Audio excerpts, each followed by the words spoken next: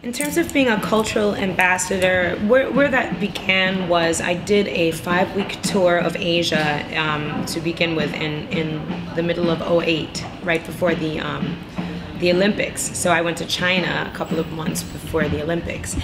And the tour was a grant provided by the US State Department. And when we get there, my host are the US embassies. So we travel literally with ambassador status, but we're there to bring and promote cultural exchange. So while I'm touring, we're also doing tons of local press, and we're doing workshops with the public. And the idea of being a cultural ambassador, and the reason why our government would support such a thing, is to, one, promote positive elements of American culture in other countries, and two, to facilitate like positive diplomacy through kind of like an artistic way.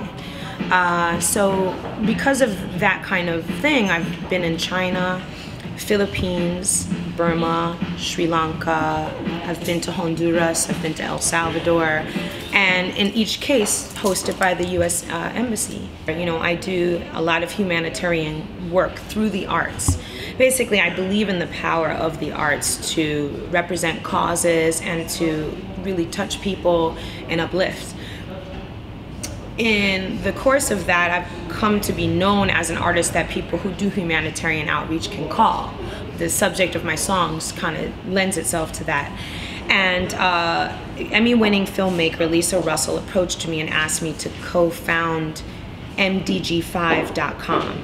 MDG5.com is a multimedia website that uses all mediums of the art to support better maternal health in an artistic way. So people can go to the website now and make mashup videos using, let's say, for example, a song from Honduras, film footage from Tanzania, photos from the Navajo Nation, and quotations about maternal health, and kind of all of the art that is in our library reflects motherhood and family and women.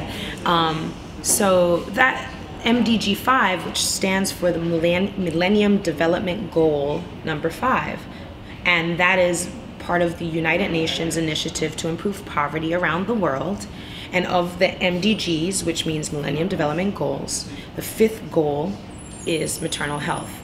And there's going to be a big push, and has been a big push, to improve that, because, you know, pregnant women, especially outside of the US, do not have access to sufficient resources to bring life into the world.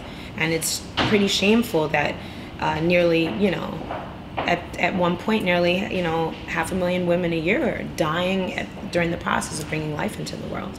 So this is something that we all have the power to improve by being aware.